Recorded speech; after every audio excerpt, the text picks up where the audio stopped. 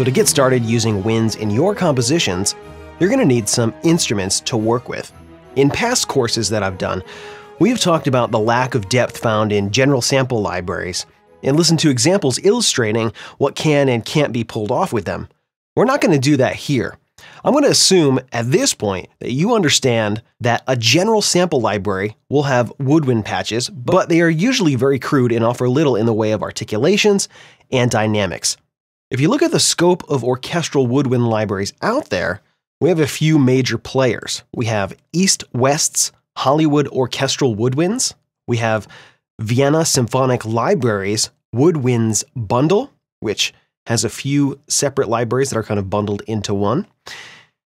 We have Cinesample's Cinewinds Core and Pro, and also Cinesample's Holly Woodwinds, and Orchestral Tools Berlin Woodwinds.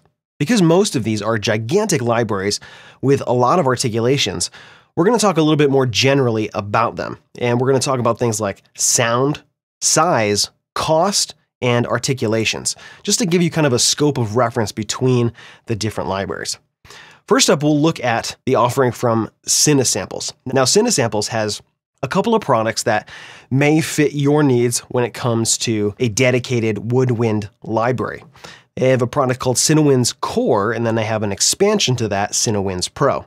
In the Core library, we have Piccolo, and you can see for all of the instruments, they have a separate patch, which they call True Legato. All of the articulation patches have that True Legato in them, but they list these as a separate patch, and so basically this is without the other articulations, it's only legato.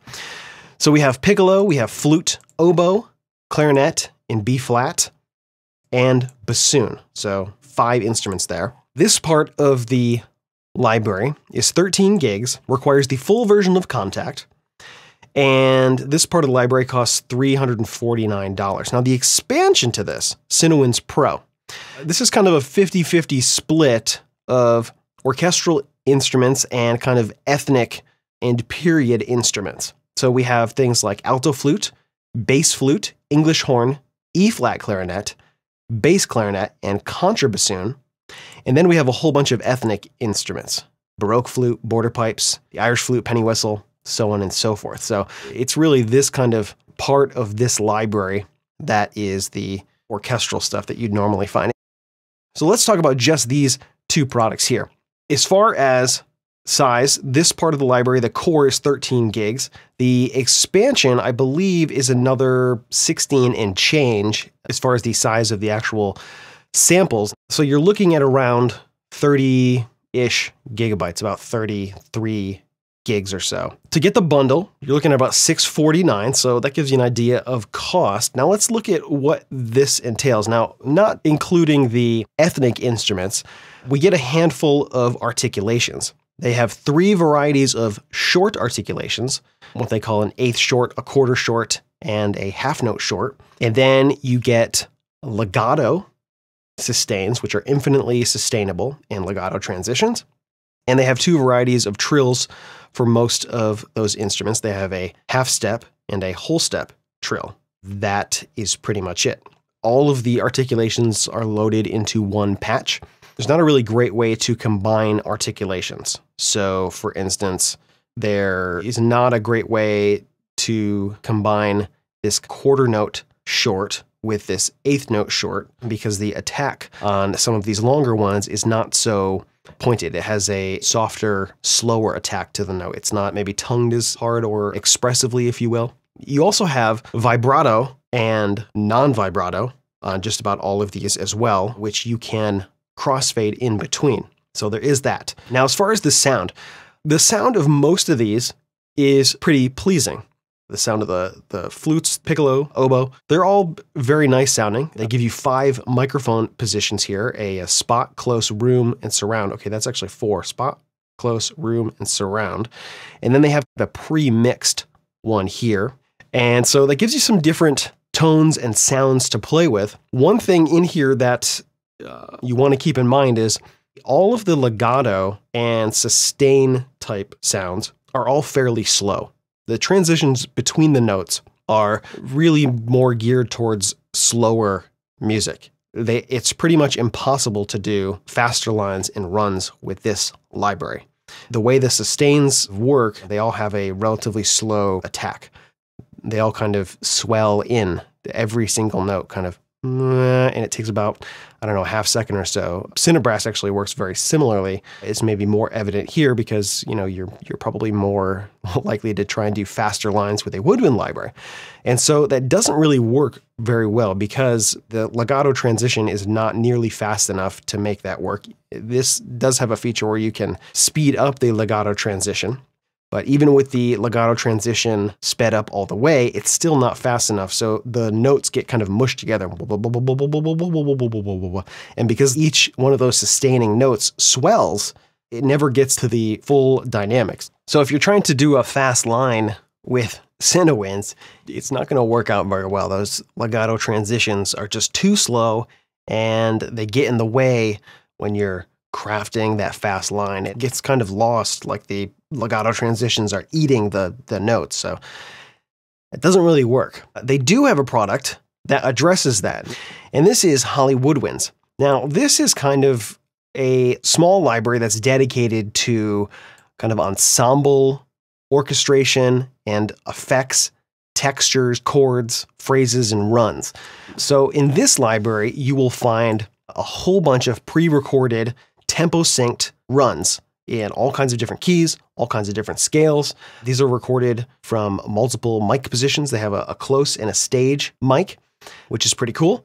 They have a handful of patches. They have some octave patches, some kind of keyboard patches that you can play, a whole bunch of effects and things of that nature. What this doesn't have is this doesn't have individual sections. So that's probably the one big limitation with Cinewinds Core, Cinewinds Pro, and Woodwinds is that there's not really a great way to get a flute section, right? So because they have a single solo flute and that's it. You can't just double that because that's not really going to work. You could double that with something in the Pro library like the alto flute, for instance, except that you lose basically the top register of the flute in C. And so that doesn't really work for everything. But then you could kind of stitch together maybe with the piccolo. It gets a little bit tricky. For clarinet too, I mean, you can kind of experiment and try and patch some things together, but you still have that limitation of the fact that you can't really do kind of fast lines. So, I mean, this addresses runs and rips and textures and things of that nature, except that they're all ensemble runs. So you can't do just a flute run, just an oboe run or a fast line. It doesn't work like that. It's kind of the whole ensemble or nothing, basically. So that's pretty much what you get. Now, the sound of this library is really quite nice. It's a pretty loud library. They normalize all the samples, and the legato transitions do sound nice. They're just really slow. Let's talk about East West's Hollywood Orchestral Woodwinds. Now, this is a big, big library. It comes with a lot of stuff. The sound of this is really quite nice. This is another library that's kind of solo instrument based. We can look here at the articulations here. We have clarinet, B flat, E flat clarinet, bass clarinet, and I think that's contrabass clarinet. In a myriad of articulations here, you get a lot of stuff. They do have some pre-recorded runs. You can see here, octave chromatic, major scale up, major scale down, that kind of thing. They have some trills, whole tone trill, half tone trill. They have some effects and they have some key switch patches. They have a couple of different kinds of legato, which is nice, at least for the main clarinet.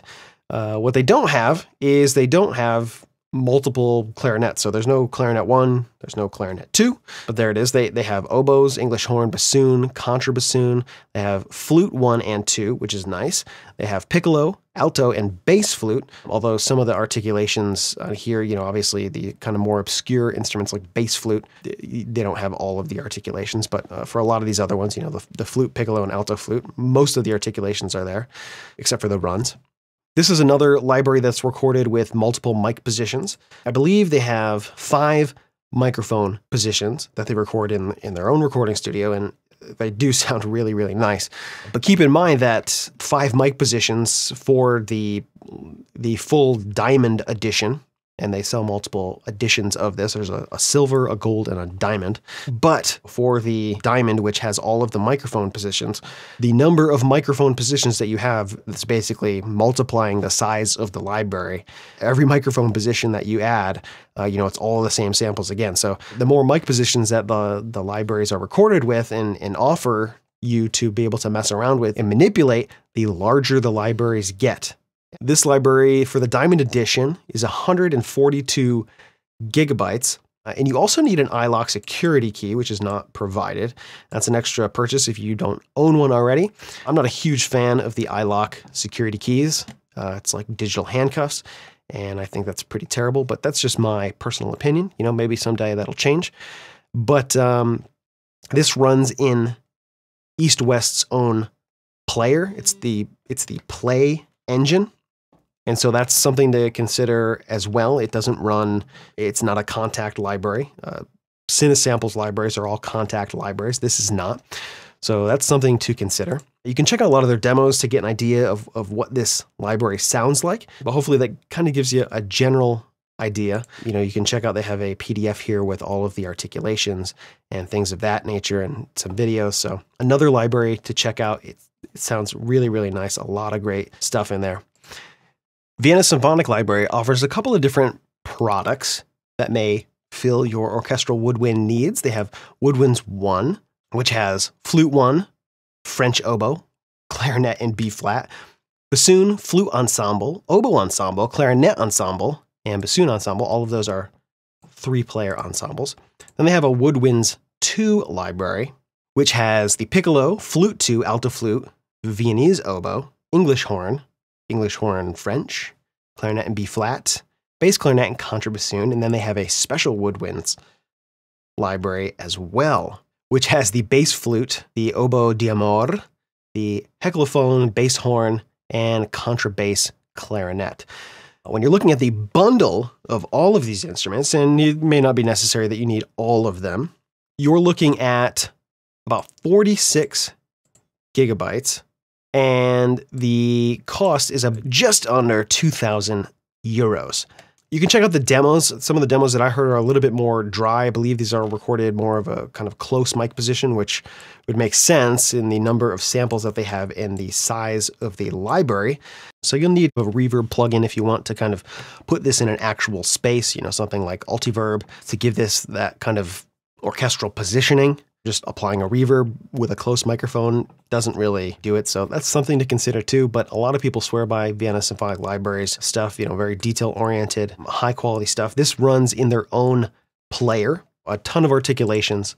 You can check that out here. If you go to sample content, you can see exactly what they have going on in this bundle. Just really big. With the piccolo here, first flute, second flute, the flute section here, you can see just a whole bunch of stuff. Scale runs, which is really cool. Nice that they have that. Another one for you to consider there, the most expensive one surely out of the bunch that we're looking at. And finally, Orchestral Tools Berlin Woodwinds. This library offers you the bass orchestral woodwind instruments. So we have piccolo, first flute, second flute, third flute, and a flute ensemble, which has one of the instruments being played an octave above. So it's either 2 flutes and 1 flute an octave above. And then when they get into the high register, that octave flute becomes a piccolo.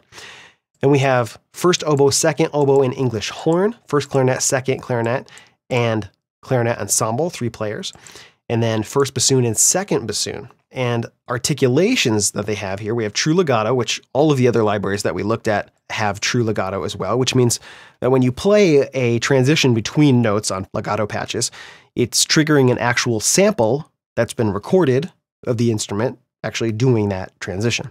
Some of these legato transitions may vary as far as how far they sample them away from the root note. Generally, all of them will have a fine usable range, and that's really nice because that definitely adds to the realism of the instrument. We have sustains with and without vibrato and a progressive vibrato, and you can see here available for the first, second, third flute, first oboe, and second oboe. The only instruments that are recorded without vibrato are clarinets. Traditionally, clarinets, you don't usually hear them with vibrato. Staccatos up to 8 round robins, staccatissimo up to 8 round robins, portato shorts, portato long, and sforzandos, and more. How about trills up to a fifth? Pretty unique there. I believe this is the only library that does trills with that big of an interval. Sforzando trills, a 1x trill, double tongue and triple tongue. These are not just re-triggering staccatissimo samples, but these are actually recorded as double tongues are played. So you're not just hearing another normally tongued sample repeated, which some other libraries do. These are real double tongue and triple tongue recordings. Not available on all instruments, but all except the second oboe, English horn, and clarinet ensemble. Pretty cool. Same thing here for the triple tongue. Octave scale runs, all except the third flute, English horn, and bassoons. Wind noises and key noises. Runs builder, and playable runs. Now, that is a lot of stuff, and the reason why we're kind of looking at this more in depth than some of the other libraries is this is the library that we're going to focus on through the rest of this course. Now, a couple of things that I think make this library particularly unique and what kind of drew my attention to it. It's a contact library. I'm a fan of contact. It doesn't require a dongle, things that I love. The sound, obviously, fantastic, right? The sound is really, really nice. This has been recorded with 2 mic positions at Teldex Studios using large diaphragm microphones. There's kind of a close microphone position and a Decatree room microphone position. And then they have a mix too that's available. So the mix actually loads its own dedicated samples. The size of this library is 120 gigs, but when you download it, it's about 67 gigabytes. So not a small library. Now, some of the things that are particularly unique, different vibrato styles, wind noises and key noises, that's very cool. Some of the patches, staccato, staccatissimo, you can add in more wind noise to taste to really give some of those flute instruments a real interesting color and texture. Key noises give it a lot of authenticity, and you can kind of dial that in, which is really nice. Measured trills, tempo synced, available up to a fifth interval. They have a playable run patch on almost all of the instruments except bassoons and English horn. And so, a lot of the other libraries have pre-recorded scale runs, and this does too. But these patches, the playable runs patches, allow you to basically create your own runs because, the recorded scale runs are nice, but sometimes they're a little bit limiting. They only offer so many. So the playable runs are for people who, like to create their own runs, and it's a really, really cool patch, which we're going to check out more later. They also have something that's very unique, and I don't believe it's ever been done before other than one of Orchestral Tool's other libraries, which is orchestral string runs. And that's this runs builder. Now what this is small little phrases that have been recorded in every key, in minor and major scales, and other scales as well. And basically, you can string these together, so you can do a 16th note triplet, ba-da-dum, and you can build your runs that way. And they have this patch, you can see right here, where you can load in different rhythm articulations. Here's a 3-note down phrase and a 3-note up phrase, 4-note up, 16th notes, a sforzando trill. And so these are all tempo synced, but you can also kind of take control as well. We'll get into all that later, but that is a very, very powerful feature and can help create much more realistic woodwind runs because you're not just kind of stringing together notes or trying to use some pre-recorded things. You have more flexibility. It's kind of the in-between from the full pre-recorded scale runs and the playable runs patches. This gives you a lot of flexibility, but because you're getting more notes grouped together, you get more realism. It's more of the right transitions within the notes. And so you can get a lot of really, really super convincing sounding runs with this patch, which we'll check out more later. Now, the price of this library is 549 euros. Now, this is for their main Berlin Woodwinds library. Check out the demos of this. You'll be impressed, I promise you. Great sounding library. They also have an expansion to this library, so they call Expansion A. Now, this includes bass clarinet, E-flat clarinet, and contrabassoon. So this is, if you wanted to get that to kind of fill out things, this is another 149 euros. So if you're in the US or outside the EU and you don't use the euro, it's actually a little bit less. This is another 7 gigs downloaded and then uncompressed. It's going to be about 13 gigabytes of samples.